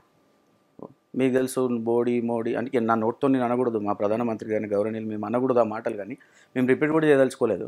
నోటికి వచ్చినట్టు మాట్లాడతారు. మళ్ళీ ఏమంటారు, ఏమి ఇచ్చింది కేంద్రం, ఏమి ఇచ్చింది మోడీ, ఏమి ఇచ్చిండు కేంద్రం, ఏమి ఇచ్చింది మోడీ, ఏమి ఇచ్చిండు అని. సో ఐ థాట్ ఓకే ఒకసారి నిజంగా అసలు ఏమి ఇచ్చింది ఏం లేదో చూద్దామని చెప్పి చూసిన. దాంట్లో నా నియోజకవర్గాన్ని నేను చూసుకున్నాను, ఎందుకంటే నా ప్రజలకైతే నేను చెప్పుకోవాలి కదా, నరేంద్ర మోడీ గారు ఏమి ఇచ్చారు ఏమి ఇవ్వలేదు, కేంద్ర ప్రభుత్వం ఏమి ఇచ్చింది ఏమి ఇవ్వలేదు, ప్రజలకైతే నేను చెప్పుకోవాలి కదా. సో అన్ని ఆర్టీఐ త్రూ ఆ డేటా అంతా కలెక్ట్ చేసినాం. చేస్తాడా నిజంగా వాస్తవాలు బయటకు వస్తే ఆశ్చర్యపోయే విషయం. ఈరోజు 22 కోట్లు రాష్ట్ర ప్రభుత్వం ఇస్తే 45 కోట్లు కేంద్ర ప్రభుత్వం ఇచ్చింది. ఓన్లీ మున్సిపాలిటీస్ గురించి నేను చెప్తున్నా, జిహెచ్ఎంసీ గురించి మాట్లాడతాను. మళ్ళీ నువ్వు రూపాయి ఇస్తే కేంద్ర ప్రభుత్వం 2 రూపాయలు ఇస్తుంది. ఆ విషయం ఎవరు తెలియదు ప్రజలకు తెలియజేసిన. అంతే కదండి, 100%. పార్టీలో ఇంత తెలుగులో కూడా ఉన్నారా నాకు ఆ రోజు ఎందుకులే మీరు అంటే వినూత్నమైన అదేదో ఒక డిఫరెంట్ టైప్ ఆఫ్ పబ్లిసిటీ ఆ రోజే ఫోకస్ అంతా మీడియా ఫోకస్ అంతా మీ మీద పోయింది. సిటీలో కూడా వేసారు కదా గట్టిగానే, అంటే క్యాంపెయినింగ్ అట్లా చేసినాం. ఎందుకంటే ఉట్టిగా ఏదో ప్రెస్ మీట్ పెట్టి చెప్తే ప్రజలకు పోదు, ప్రజలకు పోవాల్సిన అవసరం ఉంది. కింద స్థాయిలో ఉన్న ప్రజలు, గ్రామ స్థాయిలో ఉన్న ప్రజలకు కూడా ఈ విషయం తెలవాలనే ఉద్దేశంతో బయటికి శ్రీనివాస్ రెడ్డి ఇప్పుడు బీఆర్ఎస్ బీజేపీ ఒకటే, బీఆర్ఎస్ కోటేస్తే బీజేపీకే వేసినట్టే, బీజేపీ కోటేస్తే బీఆర్ఎస్కే అని చెప్పేసి అంటారు. రేపు ఇదే రాజేంద్రనగర్ ప్రజలకు మీరు ఏం చెప్పదలుచుకోరు? ఎందుకంటే ఇప్పుడు ప్రకాష్ గౌడ్ గారి మీద వ్యతిరేకత మీకేస్తారు, కానీ మీకేసినా కూడా ఆయనకి గెలిపించినట్టే అంట కదా. ఎట్లా అవుతుంది మీ మధ్య ఉన్న అలయన్స్ కదా. ఎట్లా అలయన్స్ అని ఎవరు అన్నారు? బయట చెప్పారు కదా. అరే అన్న, ఇప్పుడు బయట మాట్లాడుకునే విషయాల గురించి మనం మాట్లాడుకుంటే టైం వేస్ట్. పాలిటిక్స్ నేను ఒక మాట చెప్తా శ్రీనివాస్ రెడ్డి, మీరు ఒక ప్యాషనెట్ పాలిటిక్స్ చేస్తారు కాబట్టి నేను ముందే ఒక హెచ్చరిస్తున్నా, బయట ఇదే మాట అండర్స్టాండ్. సరే మీరు ఎందుకంటే well educated, highly thinking and most powerful person ఈ రాజేంద్రనగర్ లో. అరే నాకు చూసు నా తమ్ముడు వయసు ఉన్న వ్యక్తి ఎందుకు ఇంత సీరియస్గా పాలిటిక్స్ తీసుకొని ఇంత అగ్రెసివ్గా పోతుండు, రేపటి దిన బొక్క బోర్లు పడకూడదని ఆలోచన తప్ప నాకు బొక్క బోర్లో పడాల్సిన అవసరమే అసలు అంతవరకు ఆ సిచ్యుయేషన్ కూడా రాదు. ఫస్ట్ థింగ్ మీరు అర్థం చేసుకోవాలి. సరే మీరు అన్న విషయాన్ని మీ ద్వారానే నేను చెప్తా. మీరు ఒకటి ఆలోచన చేయండి, ఒకవేళ నిజంగా కేసీఆర్, బీఆర్ఎస్, బీజేపీ ఒకటైతే ఎందుకన్నా వరుస పెట్టి నరేంద్ర మోడీ గారు, అమిత్ షా గారు వీళ్ళందరూ తెలంగాణకి ఈరోజు 5 రాష్ట్రాల్లో ఎలక్షన్లు ఉన్నాయి. సింపుల్ ఏజెంట్, ఒకటే సింపుల్ థింగ్, 5 రాష్ట్రాల్లో ఎలక్షన్లు ఉన్నాయి సార్. ఈ 5 రాష్ట్రాల్లో 4 రాష్ట్రాలు కూడా చాలా ముఖ్యమైన రాష్ట్రాలు. రాజస్థాన్ కావచ్చు, మిజోరాం కావచ్చు, లేకపోతే వేరే రాష్ట్రాలు ఏవైతే ఉన్నాయో మధ్యప్రదేశ్ కావచ్చు, ఇవన్నీ కూడా ముఖ్యమైన రాష్ట్రాలు కదా. ఈ ముఖ్యమైన రాష్ట్రాలలో ఎలక్షన్లు జరుగుతున్నప్పుడు వరుస పెట్టి తెలంగాణకి ఎందుకు, ఒకవేళ నిజంగా బీఆర్ఎస్కి సపోర్ట్ చేయాలనుకుంటే అది వేరేలాగా ఉంటుంది కదా. ఇంత సీరియస్ ఎలక్షన్ ఎందుకు తీసుకుంటారు? మీరు అన్నట్టు ఇంత పోటాపోటీ టికెట్లలో ఇచ్చుకోవడంలో ఇంత పోటాపోటీ ఎందుకు ఉంటుంది? పార్లమెంట్ బోర్డులో డిస్కషన్ ఎందుకు అవుతుంది టికెట్లు ఇవ్వాలనుకుంటే? ఇన్ని సర్వేలు ఎందుకు చేస్తారు టికెట్లు ఇచ్చే ముందు? సరే ఇది జరిగిన తర్వాత మీరు చూసుకున్నట్టయితే అమిత్ షా గారు, నరేంద్ర మోడీ గారు మొన్న 4 రోజులలో 2 సార్లు వచ్చిపోయాడు. 9th and 11th మీరు చూస్తే 4 రోజులు 2 రోజులు వచ్చిపోయాడు. ఇప్పుడు ఎలక్షన్స్ అయిపోయేలోపు 40 సభలు ఉన్నాయి. 40 సభలు విత్ అమిత్ షా గారు, నరేంద్ర మోడీ గారు, లేకపోతే నడ్డా గారి గురించి వీళ్ళందరితో 40 సభలు ఉన్నాయి. Plus at the same time ప్రతి ఒక్క క్యాండిడేట్ నామినేషన్కి ఒక సెంట్రల్ మినిస్టర్ వచ్చిండు. ప్లస్ మొత్తం 170 మంది ఎమ్మెల్యేలు ఫ్రమ్ కర్ణాటక అండ్ గోవా ఇతర రాష్ట్రాల నుంచి ఇక్కడ ఇన్ఛార్జ్లకు వస్తున్నారు. ఇంత సీరియస్ ఎలక్షన్స్ ఎందుకు తీసుకుంటారు? బీఆర్ఎస్కి సపోర్ట్ చేయాలి. ఇప్పుడు రాజేంద్ర నగర్ గురించి మాట్లాడితే ప్రకాష్ గౌడ్ గారికి ఇంకో అవకాశం ఇవ్వాలా అన్న దాని మీద ఉంటారు. ఒకవేళ ఇవ్వద్దు అనుకుంటే నెక్స్ట్ ఆప్షన్ మీరుంటారా, కాంగ్రెస్ ఉంటారా? ప్రకాష్ గౌడ్కి ఇవ్వద్దు అంటే నేను ఉంటా, లేకపోతే కాంగ్రెస్ ఉంటుందా కాదు. ప్రజలు నాకు ఈయనకే ఫిక్స్ అయ్యారని నేను చెప్తా. ప్రకాష్ గౌడ్కి ఇవ్వద్దని, ప్రకాష్ గౌడ్కి నేను ఆల్టర్నేట్ కాదండి. You have to be very clear, I'm not alternate to Prakash Goud. Prakash గౌడ్కి అవకాశం ఇవ్వకపోతే ఎవరికి ఇద్దాం అన్నప్పుడు నేను రాను. ఈసారి మార్పు ఖచ్చితంగా రావాల్సిందే. ఒక యువ నాయకునికి ఇవ్వాల్సిందే, ఒక ఎడ్యుకేటెడ్ పర్సన్కి ఇవ్వాల్సిందే, ఒక యంగ్ లీడర్కి ఇవ్వాల్సిందే అని ప్రజలు డిసైడ్ అయిపోయారని. ప్రకాష్ గౌడ్ వెనకాల సబితమ్మ కొడుకు కార్తిక్ రెడ్డి గారు కూడా ఉన్నారు. ప్రకాష్ గౌడ్ వెనకాల కార్తిక్ రెడ్డి గారు ఉండొచ్చు, సబితేంద్ర రెడ్డి గారు ఉండొచ్చు, వాళ్ళు ఒకటే పార్టీలు ఉన్నప్పుడు ఉండొచ్చు, తప్పలేదు. వాళ్ళు ఇంకా కేటీఆర్ ఉన్నాడు, కేసీఆర్ ఉన్నాడు, ఎంపీ రంజిత్ రెడ్డి గారు ఉన్నారు, హరీష్ రావు గారు ఉన్నారు, కేటీఆర్ గారు అందరూ ఉన్నారు. అప్పుడు కూడా ఉండే. నువ్వు ఇప్పుడు మీరు ఒక మాట అంటున్నారు కాబట్టి నేను చెప్తా. మొన్న బీజేపీ కార్పొరేట్ ఎలక్షన్లో కొట్లాడిన రోజు ఇదే సబితేంద్ర రెడ్డి గారు ఉండే, కార్తిక్ రెడ్డి గారు ఉండే, ప్రకాష్ గౌడ్ ఇంకా కేటీఆర్ గారు ఉండే, మంత్రి ఎంపీ రంజిత్ రెడ్డి గారు వచ్చి పనిచేసిండు, మొహమ్మద్ అలీ ఇక్కడ ఇన్ఛార్జ్గా ఉండే, పట్నం మహేందర్ రెడ్డి గారు పనిచేశారు, పట్నం నరేంద్ర రెడ్డి గారు. అంటే నేను చెప్పేది పార్టీ పరంగా చేశారు, నా మీద వ్యక్తిగతం అని నేను చెప్తాను. బట్ ఇంతమంది పనిచేసినా గెలిచినాం కదా. ఈరోజు ప్రకాష్ గౌడ్ ఇంకా అందరూ ఉండొచ్చు, పార్టీ మొత్తం ఉండొచ్చు, నా ఇంకా నరేంద్ర మోడీ గారు ఉన్నారు. వాళ్ళు ఇంకా కార్తిక్ రెడ్డి ఉంటే నా ఇంకా నరేంద్ర మోడీ గారు ఉన్నారు, సబ్జీత్ రెడ్డి గారు ఉంటే నా ఇంకా అమిత్ షా గారు ఉన్నారు, మా నాయకులు మా రాష్ట్ర చేస్తారు. ఎందుకు గారు 100% వస్తారు. రాదనూరు అని తెలంగాణకు వస్తే నా దగ్గరకు వచ్చినట్టే కదా. అమిత్ షా గారు నా దగ్గర ఇప్పుడు మా నియోజకవర్గం రాబోతున్నారు. అమిత్ షా గారు మళ్ళీ నా ఇంకున్నట్టు కదా.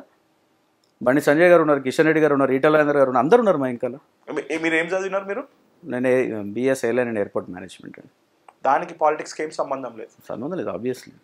ఈరోజు సాఫ్ట్వేర్ ఇంజనీర్ పొలిటికల్ సైన్స్ చదివి ఉంటే మాత్రం మీరు దున్నేసేటోళ్ళేమో రాష్ట్రాన్ని. మీది రాజకీయ కుటుంబం కాదు. అంటే మీ నాన్నగారు సాదా సీదా కార్యకర్తగా ఒక పార్టీకి సంబంధించిన టీడీపీ పార్టీలో ఉన్నా కూడా ఈ రాజకీయం అనేది ఎట్లా మీకు వంట పట్టిందంటే? ఇప్పుడు మీరే అన్నారు కదండి, డెడికేటెడ్తో పనిచేస్తావు, డెడికేషన్ ఉండాలని చెప్పేసి నేను అదే చెప్తాను. నాన్నకు ప్రేమతో మీ నాన్న ఏమైనా ఎమ్మెల్యేగా అన్నాడు, అది మీ నాన్న ప్లేస్లో మీరు అది కూడా అనుకోవచ్చు. తప్పేం, వాళ్ళ ఆశ ఇంకా తల్లిదండ్రుల ఆశ నెరవేర్చడం మన బాధ్యత కదా, అట్లా కూడా అనుకోవచ్చు. అంటే cooperative ఎమ్మెల్యేనా? 100%. And what kind of confidence you are అంటే at this moment? C I tell you one thing. ఒకటి ఏంటంటే నీతి నిజాయితీతో ధర్మంగా పనిచేస్తే ఏదైనా సాధించవచ్చు జీవితంలో. ఫస్ట్ పైసలు నేను అదే చెప్తాను, ఇర్రెస్పెక్టివ్ ఆఫ్ మనీ. ఈరోజు డబ్బులు దేనికి? ఇది డబ్బులు. మీరు ఎలక్షన్లో ఓటుకి 1000-2000 పంచారా మీరు? నేనేం పంచలేదు ఇప్పుడు, పంచలేదండి. పంచాల్సిన అవసరం ఉంది. కెమెరాల ముందు చెప్తున్నారు మీరు. కెమెరా చూసే చెప్తున్నా, పంచలేదని చెప్తున్నా. ఇప్పుడు రేపు పంచారా మీరు? పంచను. భారతీయ జనతా పార్టీ సిద్ధాంతం ప్రకారంగా నేను డబ్బులు పంచకుండా ఎలక్షన్ కొట్టలేదని ఫిక్స్ అయ్యా. ఖాళీ ప్యాడ్స్ ఇట్లా పంచుతారా? ప్యాడ్స్ లో మీ ఫోటో 100% అది ప్రజల కోసం చేసింది. అంటే ఇండైరెక్ట్ గా మీరు ఓటు ఇది ఇప్పుడు కాదుగా పంచింది, ఎలక్షన్ సంవత్సరం ముందు పంచినది. ప్రజల కోసం ఎలక్షన్ సంవత్సరం ముందు పంచిన. ఇక్కడ అవసరం లేదు కదా, ట్రస్ట్ ద్వారా పంచిన. నా ట్రస్ట్ అది, మీ own trust. My own trust అది, ట్రస్ట్ ద్వారా పంచిన. నేను ఆడ ఎక్కడైనా పార్టీ సింబల్ ఉందా? పార్టీ జెండా ఉందా? ఉంది కదా. అది పార్టీ సింబల్ కాదండి. దాని కింద చూడండి ఏముంది, PM శ్రీ ప్రధానమంత్రి స్కూల్స్ ఫర్ రీజన్ ఇండియా. పెద్ద మనిషి పెట్టుకుని అడిగినట్టే కదా. పెద్ద మనిషిని పెట్టుకుని అడిగింది కాదు. నరేంద్ర మోడీ గారు ప్రవేశపెట్టిన PM శ్రీ పథకాన్ని ఈరోజు ప్రభుత్వ పాఠశాలలు ఏ విధంగా అయితే అభివృద్ధి చెందుతున్నాయో, వారికి ఎన్ని నిధులు ఇస్తారు, ఏమి ఇస్తారు అనే దాన్ని ఈరోజు ప్రజలకు తెలియజేయడానికి చేసిన కార్యక్రమం అది. అంటే అది ఒకటి పెట్టి దాని కింద నా ట్రస్ట్ ద్వారా నీకు మంచి లేకుంటే బాగుండేమో, ఇంకా నీకు బాగా ఓట్లు వచ్చేమని అంటున్నాయి. లేదు, అది 100% అది స్కీమ్. అది చూపించాలి ప్రధానమంత్రి గారు. ప్రధానమంత్రి అండి అందరికీ, మా ప్రధానమంత్రి, నీకు అందరు ప్రధానమంత్రి. నేను నరేంద్ర మోడీ గారు అంటలేదు, లేకపోతే మా BJP పార్టీ చీఫ్ అని రాయలేదాడు. నేను ప్రధానమంత్రి అని రాసిన. నీకు ప్రధానమంత్రి, మా ప్రధానమంత్రి. ఇప్పుడు మీరు ఇంతకుముందు ఒక మంచి పాయింట్ అడిగినారు, నా పక్కన ఏ కులమా ఏ మతం అని చూసి నేను కూర్చోవాలి చెప్పలేదు. ఏ సార్ నాకు ఏ టీచరు ఏ కులమో ఏ మతం అని చెప్పి నాకు టీచ్ చేయలేన్నారు. మరి ఎందుకు మీ బండి సంజయ్ గారు క్రిస్టియన్ ఓట్లు వద్దు, మైనార్టీ ఓట్లు, మాకు హిందువులు కావాలి, భరత్ మతాకి జై అంటారు? రోహిత్ గారు, కులాలు వేరు మతాలు వేరు. మనం కులాల గురించి మాట్లాడుకున్నప్పుడు నేను చెప్పిన విషయం, మతాల గురించి మాట్లాడితే ఎవరు పర్సనల్ ఎజెండా వాళ్ళదండి. ఎవరు personal agenda party, right? He belongs to my party. మా పార్టీలో అట్లా. Why can't you judge him and why can't you ask him? Why don't question him? ఎందుకన్నా అట్లా ఎందుకంటావు? మా దాంట్లో మైనార్టీస్ ఓట్ బ్యాంక్ ఉన్నారు, రాజేంద్రనగర్ లో మైనార్టీస్ ఉన్నారు. ఇది ఏషియాలోనే, ఇది I think it's mini Asia అనుకోవచ్చు. మీ దగ్గర కులాలు ఉన్నారు, మతాలు ఉన్నారు, డిఫరెంట్ నార్త్ ఇండియన్ పీపుల్ ఉన్నారు, ముస్లిమ్స్ ఉన్నారు, క్రిస్టియన్స్ ఉన్నారు, అందరు ఉన్నారు. ఒక విషయం, ఒక రెడ్డిని ఒక హిందూని క్రిస్టియన్ క్వశ్చన్ చేస్తున్నాడు. నాకు అదప్పుడు బాధ అనిపించింది. ఎందుకంటే ఈ ప్రశ్న ఎవరిని అడిగితే బాగా సమాధానం వచ్చిందో నాకు ఇప్పుడు మిమ్మల్ని చూసిన తర్వాత ఆ question it is not related to your Rajendranagar constituency, but probably ఒక యంగ్స్టర్ ఒక మంచి మోటోతో కంటెస్ట్ చేస్తుంది కాబట్టి ఇదే శ్రీనివాస్ రెడ్డిని అడుగుతున్నా, ఏం శ్రీనివాస్ రెడ్డి ముస్లిమ్స్ ఓటర్లు అవసరం లేదా, మీకు క్రిస్టియన్స్ ఓటర్లు అవసరం లేదా? మేము we are not against any of, మేము ముస్లింలకు వ్యతిరేకం కాదు, క్రిస్టియన్లకు వ్యతిరేకం కాదు. మేము హిందూ ధర్మాన్ని కాపాడుకోవడానికి ఒక భారతీయ జనతా పార్టీ సిద్ధాంతంగా పనిచేస్తున్న పార్టీ. అప్పుడు వేరే మతాన్ని ఎందుకు కించపరుస్తారు? మీకు బైబుల్ పార్టీ కావాలా అంటే మాకు ఓట్లు, మీ ఓట్లు అవసరం లేదు. ఎవరన్నారు బైబుల్ పార్టీ? ఏ సందర్భంలో వీడియో తీసి చూపించండి. బైబుల్ పార్టీ ఎప్పుడన్నా బండి సంజయ్ అనేది ఇప్పుడు నేను చూపించండి. 100% చూపించండి. ఎక్కడ కూడా బైబుల్ పార్టీ అనలే, ఎక్కడ కూడా ముస్లిం MIM పార్టీ అన్నారు. మీకు అర్థం కాకపోతే చాలా మందికి ఒక కామన్ పర్సన్ కి డిఫరెన్స్ తెలియకపోవడానికి విషయం ఒకటి నేను చెప్తా. ఈరోజు మోస్ట్ ఆఫ్ ది స్పీచెస్ లో కూడా మజ్లీస్ పార్టీ, TRS పార్టీకి ఓటేస్తే మజ్లీస్ పార్టీకి ఓటేసినట్టే, MIM పార్టీకి తొత్తులా వ్యవహరిస్తున్నారు అనే ఉద్దేశంతో మేము మాట్లాడతాం తప్ప ఏనాడు ముస్లింలను ఎందుకు దగ్గర తీసుకుంటున్నారో లేకపోతే ముస్లింలను ఎంకరేజ్ చేస్తారని మేము మాట్లాడలేదు. చూపిస్తా అంటే మీరు ఆ మాట అనలేదని మీరు అంటారు. 100% అనలేదు.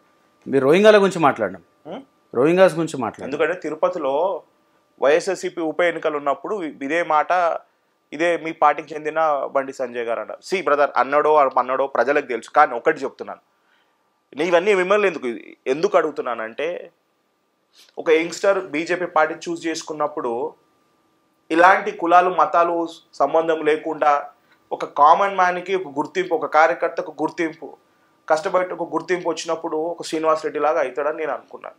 ఇదే శ్రీనివాస్ రెడ్డిని చూసి నేను ఓటేయాలనుకున్నారే, శ్రీనివాస్ రెడ్డి పోయిపోయి ఆ బీజేపీ పార్టీలు ఎందుకు ఏరిండ్రా భయ్, అలాంటి పార్టీలు ఉన్నప్పుడు నేను ఎందుకు వేస్తారా భయ్, నా సొంత అన్న కూడా ఎవడు వేయడు అనుకుంటే, ఇప్పుడు నా ఇంట్లో నేను మా పార్టీ నా ఐడియాలజీ వేరు ఉంటుంది, మా మిస్సెస్ ఐడియాలజీ వేరు ఉంటుంది, మా ఫాదర్ ఐడియాలజీ ఉంటుంది.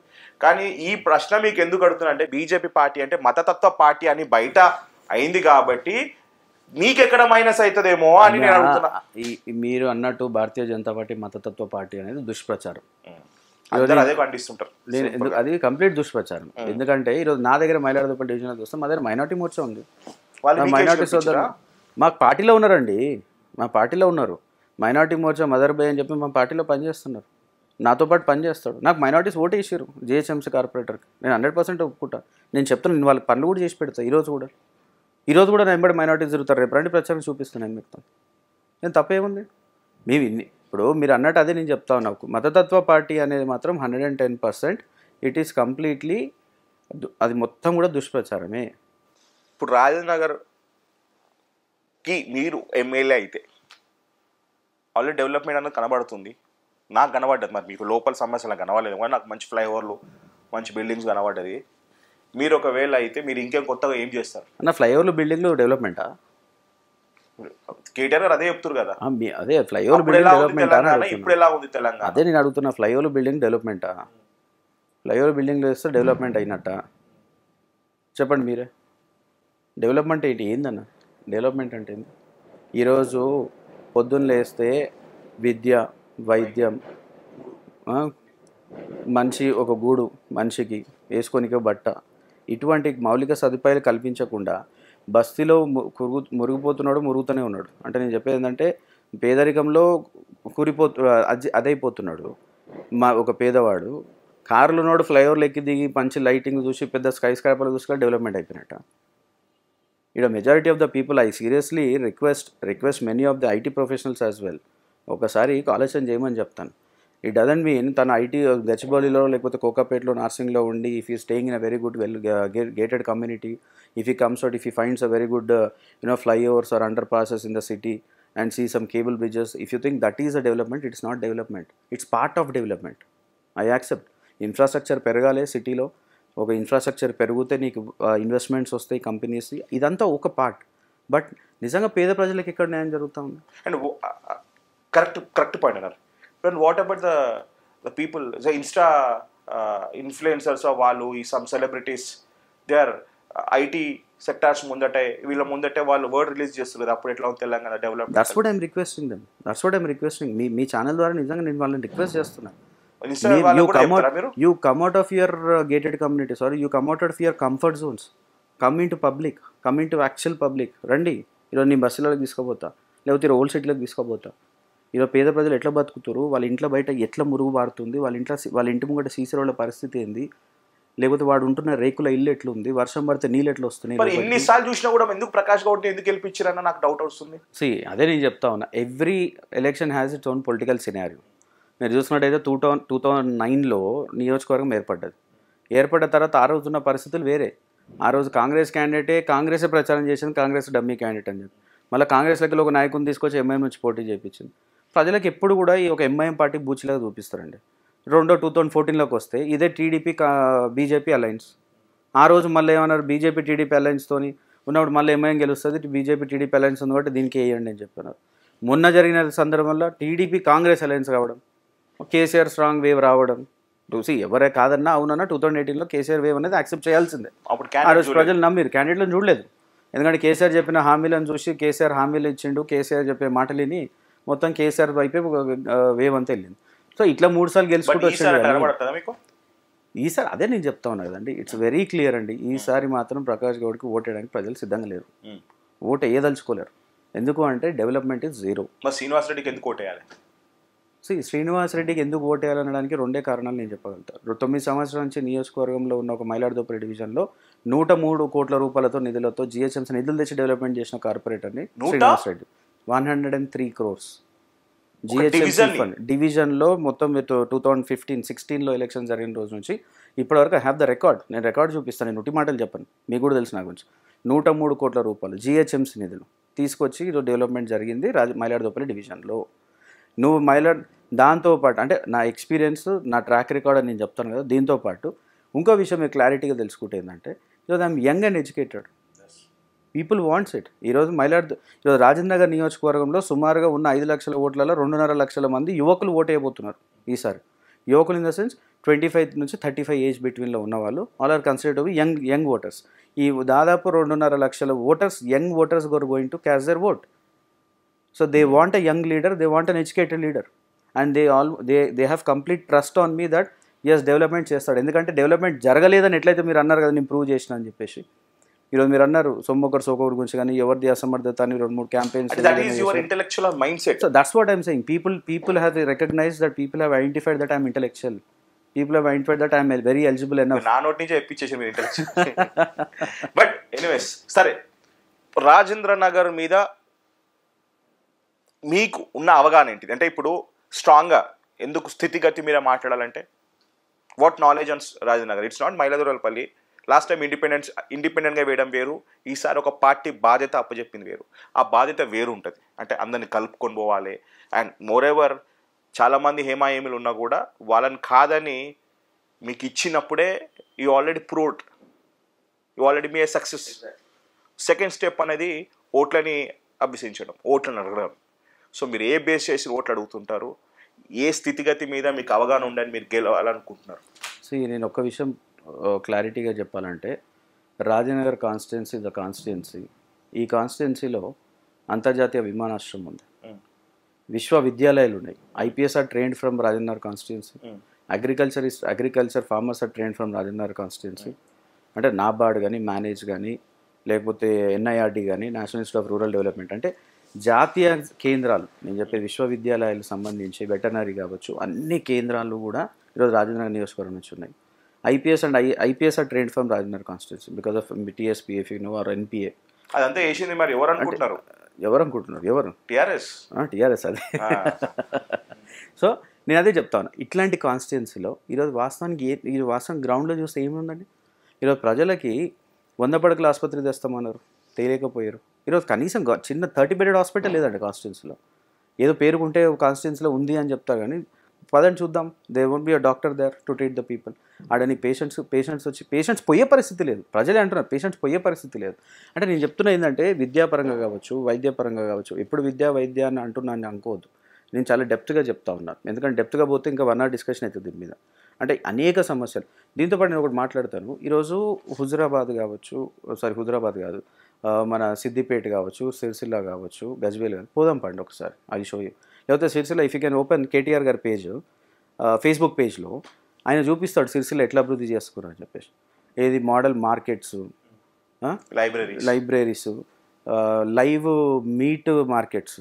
లైవ్ మీట్ అంటే నీకు చేపలు, అంటే ఎగ్జాంపుల్ చెప్తాను, ఇటువంటి మార్కెట్స్, నీకు cable bridges, parks, theme parks, water fountains, లేదా libraries, community centres, multipurpose function halls.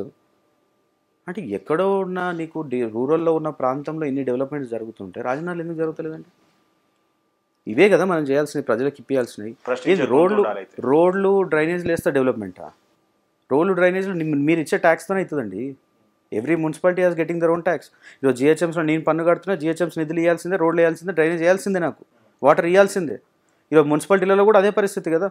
మున్సిపాలిటీలలో కూడా వాళ్ళు వాటర్ బిల్ కడుతున్నారు, ట్యాక్సులు కడుతున్నారు. ఆ ట్యాక్సులతో పాటు కేంద్ర ప్రభుత్వం ఇస్తుంది, కొంచెం గొప్ప రాష్ట్రం ఇస్తుంది, ఇవ్వట్లేదని అంటే ఆ డెవలప్మెంట్ అది. రోడ్స్ డ్రైనేజ్లకు వెళ్ళి కొబ్బరికాయ కొట్టేసి నేను అభివృద్ధి చేసేస్తున్నా, లేకపోతే ఇదంతా నేనే చేస్తున్న డెవలప్మెంట్. ఏం డెవలప్మెంట్? నువ్వు ముఖ్యమంత్రితోనో లేకపోతే అసెంబ్లీలో మాట్లాడి ఏమైనా నిధులు తెచ్చినావా, ఏమైనా శాంక్షన్ చేసుకొచ్చినావా? ఆ విషయం చెప్పాలి ఎమ్మెల్యే గారు. స్థానిక ఎమ్మెల్యే ప్రకాష్ కూడా ఆ విషయం చెప్పాలి కదా. ఆ విషయం చెప్పకుండా ఏం అభివృద్ధి జరుగుతుంది? ఈరోజు శంషాబాద్లో మీరు చూసుకున్నట్టయితే కూరగాయల మార్కెట్ ఉంది, బస్ స్టాప్ ఉంది, కూరగాయల మార్కెట్ ఉంది, బస్ స్టాప్ ఉంది, గవర్నమెంట్ స్కూల్ ఉంది. ఇవన్నీ 20 సంవత్సరాల కింద ఎట్లనే ఇప్పుడు అట్లనే ఉన్నాయి. 20 సంవత్సరాల కింద ఎట్లున్నాయి ఇప్పుడు అట్లనే ఉన్నాయి, తేడా ఏం లేదా? మరి అదే కూరగాయల మార్కెట్ 3 ఎకరాల్లో 2 ఎకరాల్లో ఉంది, చాలా ఇరకటంలో ఉన్న పరిస్థితి ఉంది. మళ్ళీ తీసుకొచ్చి ఒక మంచి మార్కెట్ యార్డ్ ఓపెన్ చేయొచ్చు కదా.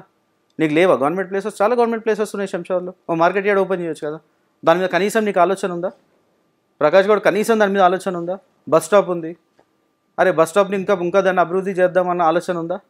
ప్రజలు ఇబ్బంది అవుతారు, చిన్న చోరస్తా అవుతుంది, లేకపోతే చాలా రద్దీ ప్రాంతంగా మారుతుంది, చేద్దామని ఆలోచన ఉందా? దేని మీద ఆలోచన ఉంది అంటే కనీసం దేని మీద పోయి ఒకరోజు ఆడ నిలబడి లేకపోతే దానికి సంబంధించిన డిపార్ట్మెంట్ అధికారులను పిలుచుకొని చూసిండా? అయితే మీరు ఇంతకుముందు అంటున్నారు ఇన్స్టాలో మేమర్స్ లేకపోతే ఇన్స్టాలో ఉన్న సమ్ ఇన్ఫ్లుయెన్సర్స్ అప్పుడు ఎట్లుంది తెలంగాణ ఇప్పుడు ఎట్లుంది తెలంగాణ అని ఏముందా? వాళ్ళు పెట్టే వాళ్ళకి కనీసం గ్రౌండ్ లెవెల్ ఏం జరుగుతుందో ఐడియా ఉందా? ఏదో పై డబ్బులు ఇస్తే నీకు ఎవ్వరైనా పెడతారండి. ఈరోజు డబ్బులు ఇస్తే ఎవరైనా పెడతారు, వాళ్ళ బ్యాక్గ్రౌండ్ ఏంది పెట్టిన వాళ్ళు వాళ్ళకి జరుగుతున్న వాళ్ళు ఏ ఒత్తిడిలో పెట్టిరో లేకపోతే వాళ్ళ కేసులు నేను భయానికి పెట్టిరో లేకపోతే వాళ్ళకి ఎందుకు చేస్తారో నాకు అర్థమవుతలేదు. కానీ ఈరోజు అద్దాల అంతస్తులలో ఉండి అద్దాల బిల్డింగ్లలో ఉండి గ్రౌండ్ లెవెల్లో పరిస్థితి తెలియకుండా పెట్టడం అయితే నిజంగా అసలు అది not acceptable at all. So ఫైనల్గా 3 సార్లు రాజేంద్ర నగర్కి ఎమ్మెల్యేగా ఉన్న ప్రకాష్ గౌడ్ గారికి ఓటేస్తారా? జస్ట్ 32 years old, 2 times కార్పొరేటర్గా గెలిచిన తోకల శ్రీనివాస్ రెడ్డి గారికి ఓటేస్తారా? తోకల శ్రీనివాస్ రెడ్డి గురించి ఒక మాట చెప్తాను. Is totally dedicated, passionate. అంటే ఈయన BJP party, BRS party, Congress అని పక్కన పెడితే, టు బి ఆనెస్ట్లీ నేను మిమ్మల్ని అడిగిన ఇంటర్వ్యూ కాబట్టి నేను రాత్రి ఇప్పుడు 1:30 అవుతుంది నాకు ఇంట్రెస్ట్ మీద. ఎందుకంటే ఒక యంగ్స్టర్ ఇంకో యంగ్స్టర్కి సపోర్ట్ చేయాలనే ఆలోచనతో వచ్చినాను. సపోర్ట్ ఇన్ ద సెన్స్ ఒక బయటికి ఒక మంచి చూపించాలనే ఆలోచన బయట పెట్టాను. And is intellectual, is talented and వెల్లీ educated. వాస్తవానికి వాళ్ళ ఆయన ఎమ్మెల్యే కాదు, కార్పొరేటర్ కాదు, విధి ఇక్కడ తీసుకొచ్చింది. రాజేంద్ర నగర్ డెవలప్మెంట్ కావాలి, రాజేంద్ర నగర్ తను అనుకున్నట్టు అయితే మాత్రం డెఫినెట్లీ కావాలంటే మాత్రం మీరు ఎమ్మెల్యే కావాలి. సో డెఫినెట్లీ ప్రజలు ఆశీర్వదిస్తే మీరు అతి చిన్న వయసులో ఒక బీజేపీ పార్టీకి సంబంధించిన ఎమ్మెల్యే మీరు అవుతారు. బీజేపీ అనేది మహాసముద్రం. మహాసముద్రంలో నాకు ఎంతమంది ఉన్నా కూడా, ఎంతమంది గొప్ప వ్యక్తులు ఉన్నా కూడా, ఒక చదువుకున్నోడు విద్యావంతుడు అనేది వ్యక్తి మీద ఒక సాఫ్ట్ కార్నర్తో మేము ముందుకు వచ్చినాను, ఇలా ఎంటర్ చేస్తున్నాను. ప్రజలారా, రాజేంద్ర నగర్ ప్రజలారా ఒకసారి ఆలోచించండి. ఇది నా రిక్వెస్ట్ అనుకోండి. కష్టపడతాడు, ప్రజల్లో ఉంటాడు, ఈయన ఓటేస్తే ఖచ్చితంగా గెలుస్తాడు అంటే మాత్రం ఓటేయండి. లేదు అందరి మాదిరి మాటలు చెప్తుంటాడు, శ్రీనివాస్ రెడ్డి, తోకల శ్రీనివాస్ రెడ్డే అనుకుంటే మాత్రం ఓడగొట్టండి నేనే అంటున్నాను. రైట్? 100% ప్రజలు ఏది నమ్ముతారు దాన్ని బట్టి. ప్రజలు పూర్తిగా నమ్ముతారు. నాకు ఆ నమ్మకం. Thank you. Okay, thank you so much. Thank you.